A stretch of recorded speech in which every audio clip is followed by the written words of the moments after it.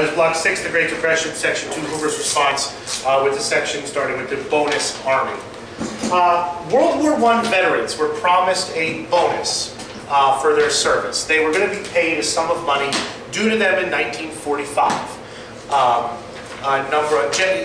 When they were old and could use a little extra money, that as part of their service in World War I, the government promised them a bonus to be paid in 1945. Well, in 1932, with all of the despair in the United States, a lot of veterans got into their heads that they would demand their bonuses early, so they could feed their families, pay their rent, pay their mortgage, etc. And a political movement of veterans sprung up, and they called themselves the Bonus Army. And they petitioned the government to pay their bonus early. Hoover's administration refused. They said, the bonus will be paid in 1945 and not a minute earlier.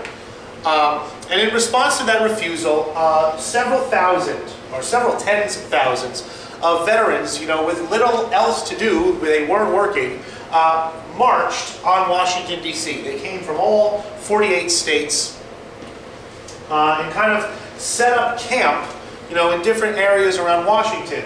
This is at it's not the Lincoln Memorial, that's the Capitol building, the back of it. So they set up camp at the Capitol building, and they demanded their bonus. And they put pressure on Congress, and Congress still refused. President Hoover ordered the bonus marchers, with his sympathy, to disperse and go home, and the economy was going to get better. It was just a matter of time. The government could not afford to pay the bonuses to all of them at that particular moment, and they would have to disperse. And Hoover, he meant it positively. Hoover did not mean it in a negative way. Hoover offered to pay the train ticket, pay personally the train tickets for all of the bonus marchers home. And he meant this as a gesture of goodwill. And it was not taken as a gesture of goodwill. It was taken pretty much as a middle finger stuck up in their face. Screw you, and we'll pay you to leave. Just get out of here. We'll pay your way home. Goodbye. And a lot of them went home, but a large portion of the bonus marchers said, we're not going to take no for an answer, and we're going to stay. And at that point, with public order being threatened, the authority of the United States government being questioned, President Hoover ordered the Army to clear the bonus marchers. And in charge of the operation, he put a young general by the name of Douglas MacArthur, whose father had been a World War I hero. MacArthur had been a World War I hero. Douglas MacArthur will go on to incredible fame as an American general in World War II and in Korea. But in 1932, General MacArthur was tasked with removing the bonus army from Washington, D.C. Things got a little out of hand. Tear gas was used and blood was spilled.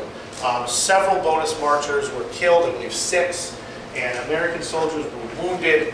And then the camp, it's unclear whether MacArthur ordered this or not, but the bonus marchers camp was put to the torch, and it was burned. And you can see here the remnants of this shanty town, this Hooverville, burning with the U.S. Capitol rising in the background.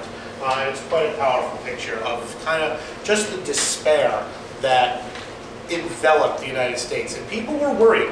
There's street violence in Europe. There's communist violence in Europe. There's fascist violence in Europe. There's Nazi violence in Europe. And now all of a sudden, the American Army is attacking American veterans for exercising what they felt were their constitutional rights to petition the government. And a lot of people are on edge. And in 1932, this does nothing to restore Hoover's popularity. It's almost as if the American people are looking for a savior.